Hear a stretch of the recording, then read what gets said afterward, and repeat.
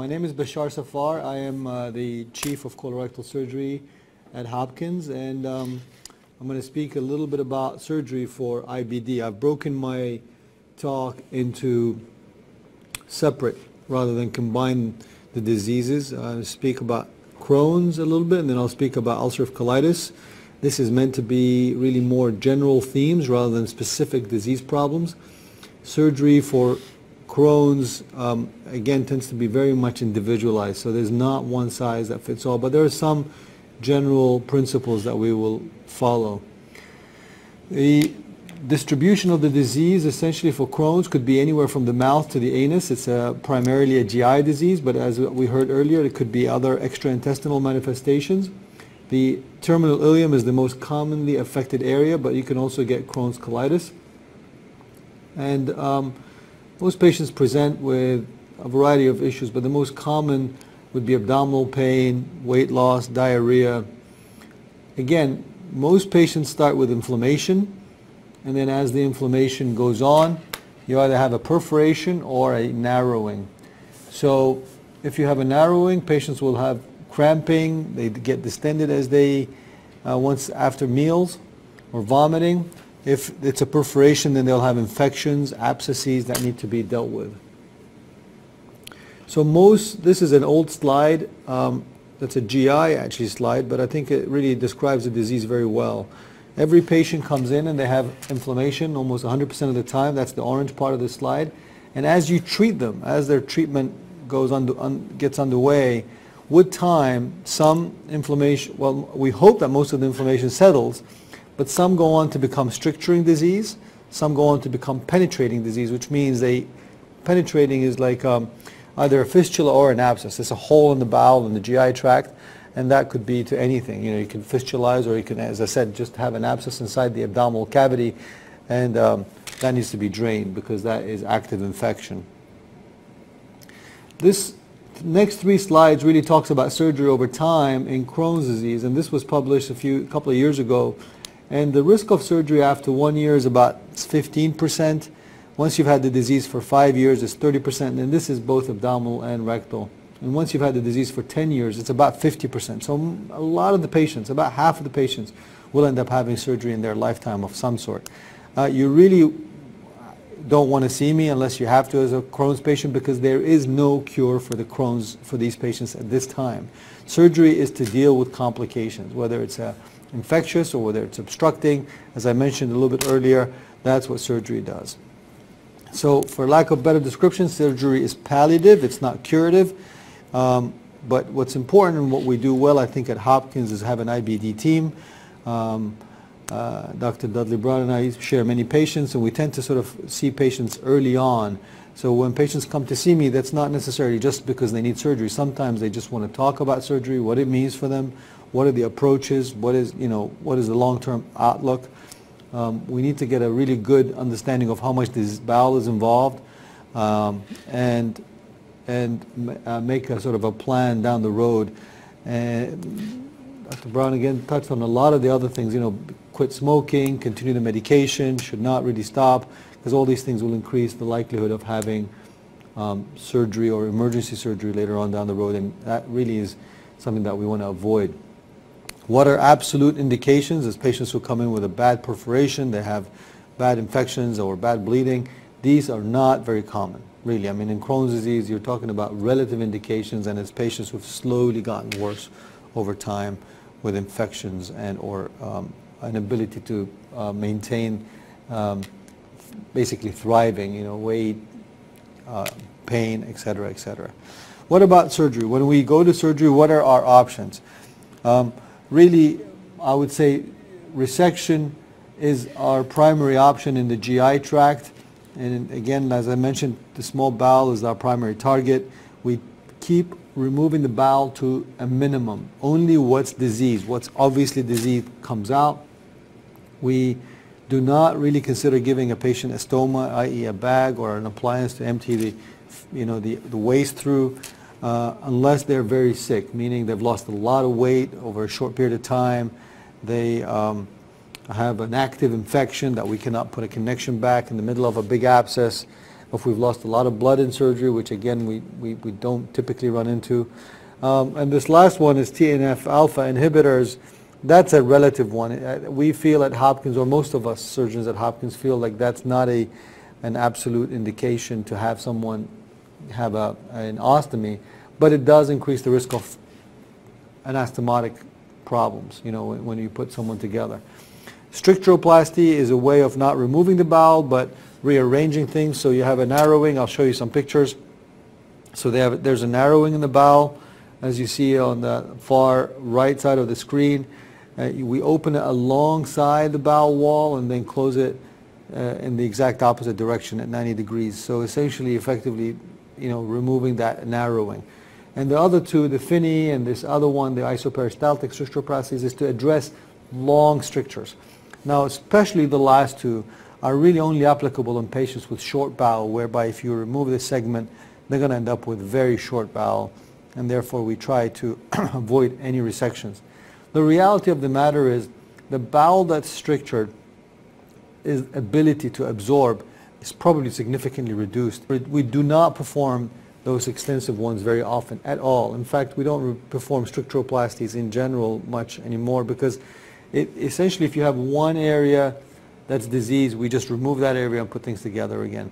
It only is applicable if you have multiple areas that are diseased, and they are separated by large segments of bowel, then we would consider it.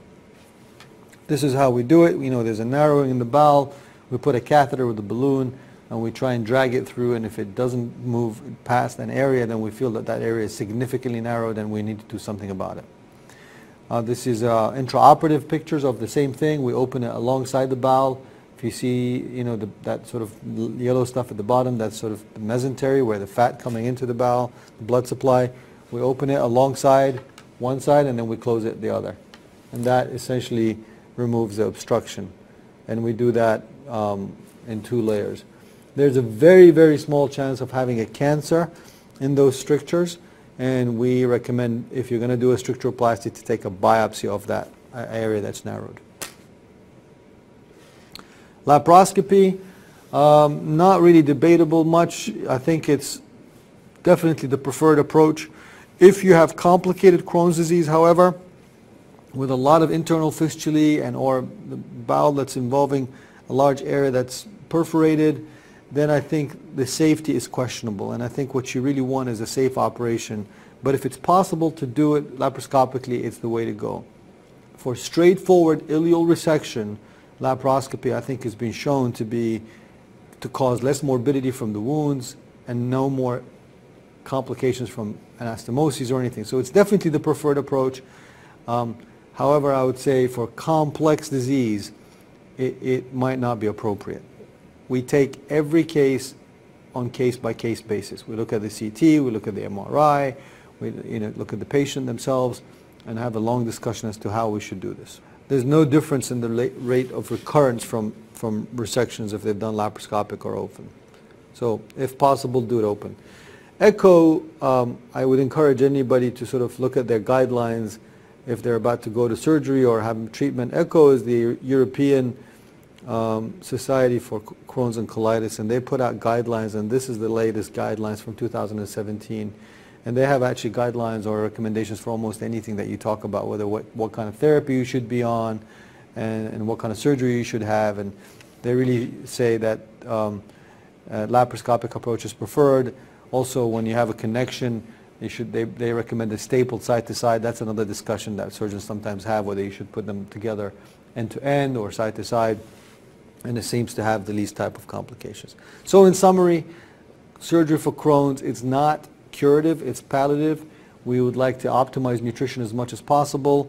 A good communication between the gastroenterologist and the surgeon is key, because what we see sometimes, patients who we don't have in our system that come from outside, is they might have left things a little bit too late and gotten a little too sick, and that makes surgery a little bit more complicated and might have to be staged.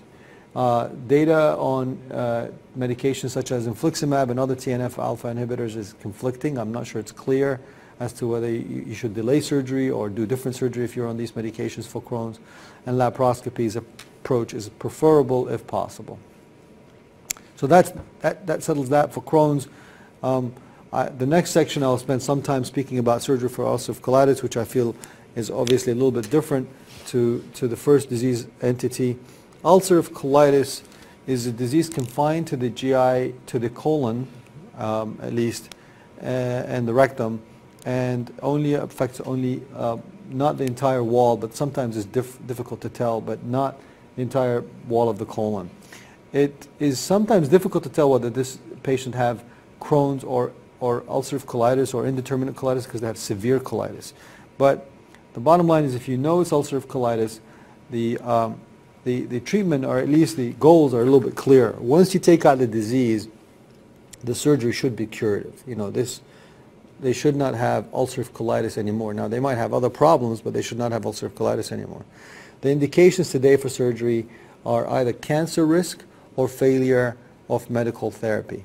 And in the second one that I mentioned, which is the first one in my slide, which is disease refractory to medical therapy, I can tell you that patients are getting sicker and sicker before they come to surgery today. The surgery for ulcerative colitis is decreasing in the country, which is maybe a good thing, maybe a bad thing.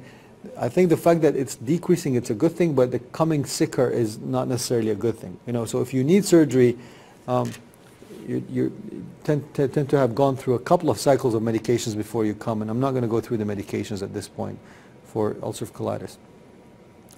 The other one is complications from the medical therapy, which means that you can't continue on the medical therapy, therefore surgery becomes your only option. Emergency, luckily we run into this very infrequently, once or twice a year, where patients come with something called toxic megacolon, where the bowel is very distended and we feel like it's imminently going to rupture, and that really has a significant mortality associated with it. That and perforation. Bleeding, again, is uncommon, much like Crohn's disease. What are the options when you come for emergency? Really, there's only one option. Whether it's toxic megacolon or bleeding, or when you're sick in the hospital, is we take out the entire colon and give you an end ileostomy, where the waste comes out from your abdominal wall from an end ileostomy. This allows you to get better. The rectum stays in place, you get better, you come off all the medication, you gain weight, you gain muscle mass, and you get healthy. After this, you take a break for about 2 or 3 months to get healthy, and then you discuss future options. But this is the operation of choice for emergency surgery. What about elective surgery? I would say the most commonly approached operation, or the most commonly performed operation today for this disease, is an ileal J pouch, which is ileal J pouch anastomosis, or IPAA as it's otherwise known. The Bruch ileostomy is a regular ileostomy. The Bruch ileostomy is the same ileostomy as I mentioned earlier. It's a ileostomy that sits on the outside of the bowel, on the skin, and then you just put a bag on it and that collects waste. If you want to do it on the inside, where you create the pouch inside, that's called the Koch pouch. That's not done much anymore. And the third option, which is a colectomy with an ileorectal anastomosis, that's a very, very unlikely scenario, because the disease tends to start in the rectum, and very rarely do you ever get the rectum to be disease-free, where you connect the small bowel back to the rectum in ulcerative colitis. There are potential benefits to not doing the rectal dissection in young people, and I think I'm going to touch on them in a minute. So proctocolectomy with permanent ileostomy is definitely an option. I don't think that's taken by many patients. The benefits of this is you remove all the disease, there's no risk of cancer, it's actually very well tolerated operations, and there's no functional problems permanently. Essentially you know what you're getting. Obviously the disadvantage is you have a permanent ileostomy, and that's not very attractive to many people. What about leaving the rectum in place and connecting that small bowel back to the rectum when the patient is healthier? Well, the advantage is that you avoid the pelvic dissection, and the pelvic dissection causes two things: reduces fertility and causes sexual dysfunction in young men, and both are not insignificant problems. But the disadvantage to leaving it is the rectum that remains is at high risk of cancer, plus it might never ever be able to heal. If it's diseased, you cannot connect bowel back to diseased bowel. So that scenario is not common, because the rectum stays diseased and we cannot connect the ileum, which is the stoma, back. So if patients are they're having family planning, or young women want to get pregnant, they might want to just leave the ileostomy, finish, do that portion of it first and then come back and have a pouch if the disease is still in the rectum. And I've had many patients who've sort of approached it this way. They'd say, let's leave the stoma. There is no time period where it's a minimum leaving the ileostomy. So you do the operation the first time, you take out the colon, give them an endoileostomy, and that can stay like this for years, and then come back and address the pouch in a different time. This is the operation I told you that is not done very often. This is the continent pouch, where a pouch is formed on the inside, and as you can see in this portion E, or at least in the slide there's the diagram E. You put a Foley catheter or some kind of catheter, you empty it a few times a day, and you don't actually have a bag on the outside because it's continent. It doesn't just sort of produce when it wants. It's got so many problems that it hasn't really taken off in the country, and nobody does it today. Well, few people still do it. We're not doing it. This is the operation of choice, where the bowel is turned on itself and connected to the anus. So you do a proctectomy, which is removing the rectum, and you do an ileoanal J-pouch anastomosis. The biggest advantage is no permanent bag. The disadvantage is you can get pouchitis, which is very common, recurrent inflammation in the pouch or infections. We don't understand it extremely well why it happens. You could have some complications, and essentially you might have to have the pouch removed at some time in the future. This is one of the most important publications that came out of the Cleveland Clinic, looking at early experience of doing these pouches. This was done in the 90s. They had done 1,000 pouches at that time. And what they found is when you do these pouches, you have a high risk of complications after the surgery, and they recommended that you give the patients a temporary ileostomy, so a loop ileostomy when you do the pouch. So the pouch, again, involves removing the rectum, turning the small bowel on itself, connecting that to the anus, but you break the circuit by giving the patients a loop ileostomy and hoping to reduce that 27% rate of postoperative infectious complications. Once they get past the post-op period, what do you look forward to long term? Extremely low mortality from the operation. However, I would say 5 to 6 bowel movements in the day, 1 at night is about average. It can be up to 10. That's also within what you might see. There's about a 1 to 2% chance of sexual dysfunction in men, impotence namely. The pouchitis is very common. I would quote 40% to patients, pouchitis, which is inflammation of the pouch. Most of the time it's easily treated with antibiotics. Sometimes it requires more therapy. Decreased fertility in females, and then other complications. And the diagnosis, late diagnosis, which this is where this comes into pouch vaginal fistula, late diagnosis of Crohn's into pouches, where the diagnosis is always been ulcerative colitis, but after you've got the pouch done, it gets to Crohn's, and that 5 in 100 pouches, I would say, get removed for those indications. So it's not common, but it can happen. What about as you get older? When you're young, less than 45, the number of bowel movements, I would say about 6, like I said, but the risk of never incontinent decreases with time. And then patients have sometimes complain of nighttime seepage, which they have to wear a pad, and that increases with age and increases with time. So as you've had the pouch for 10, 20 years, that's what sort of you can expect. There's also been a study from the Mayo Clinic that have looked at disease 20 years out, and patients maintain their job that they had, and most of them keep their pouches, again about 95%. This is a very special situation. I will not necessarily advocate it. I just want to say that there is some data to show that in Crohn's disease, if the small bowel is spared and the anus is spared, there might be an option to do a pouch. Most of the time, Crohn's patients for some reason have TI disease and they have anal disease. So that's not a common scenario where you just have colitis from Crohn's and no ileal disease and no anal fistulas. But we would consider it, and it tends to.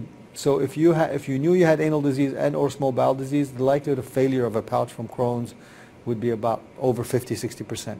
But in this scenario that I just mentioned, 70% of them actually did okay.